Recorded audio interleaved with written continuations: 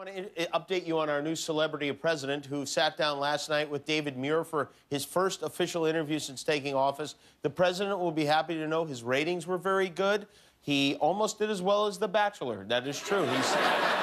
You know, Donald Trump is not normally a guy who likes to toot his own horn, but last night, I don't know what came over him, but for once, he had a lot of very nice things to say about himself. I can be the most presidential person ever. We had the biggest audience in the history of inaugural speeches. The labor leaders that came out, one of them said it was the single greatest meeting I've ever had with anybody. It's the highlight of my life. Here's a picture of the crowd. Now, the audience was the biggest ever. That speech was a home run. It was the biggest standing ovation since Peyton Manning had won the Super Bowl, and they said it was equal. One thing this shows is how far over they go here. Look how far this is.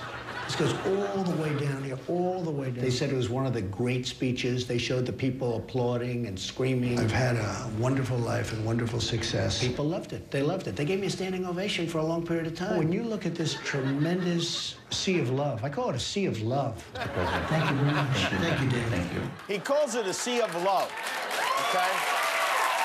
That's what he calls it. Do you love clicking buttons and subscribing to things? Then click the button to subscribe to my channel, and you'll finally be happy.